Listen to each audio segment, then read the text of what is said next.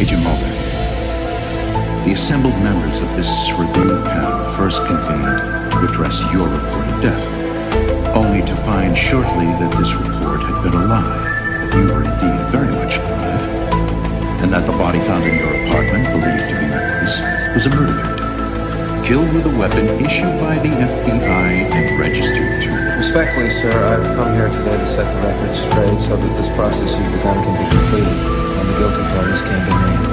Respectfully, sir, I'd like to ask for a short break. I'm ready to proceed, please, sir.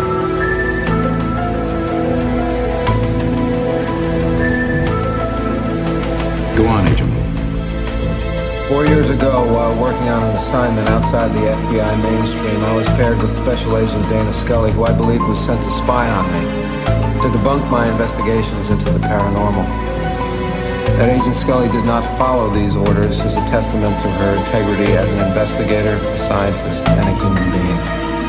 She has paid dearly for this integrity. Agent Mulder, Agent Scully lied straight-faced to this panel about your death. She lied because I asked her to. Because I had evidence of a conspiracy against the American people.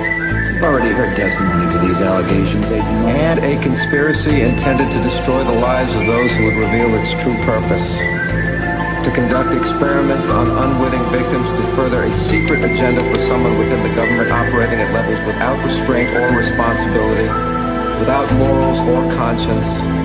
Men who pretend to honor as they deceive. The price of this betrayal, the lives and reputations of those